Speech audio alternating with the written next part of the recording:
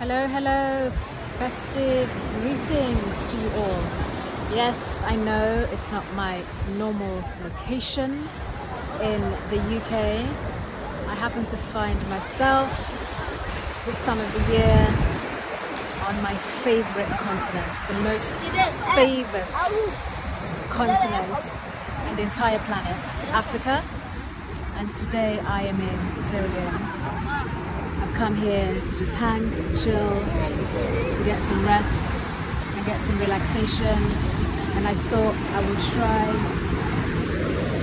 and catch the beautiful sunset. As you can see, follow my hand, my finger, right there, and it's about to go down.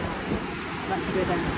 Anyway, guys, I just wanted to wish you all season's greetings. It's that time of the year when we get a little spiritual and we get a little bit more introspective about life, and just wanting to say I hope from the bottom of my heart that 2020 is 2020 clarity in terms of vision, in terms of perspective, in terms of blessings. I pray that you all have everything that you dream of.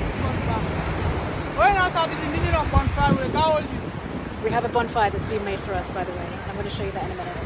But as I was saying, I pray that all that you wish for comes to fruition in 2020. Wishing you many blessings, prosperity, happiness, but most of all, good health.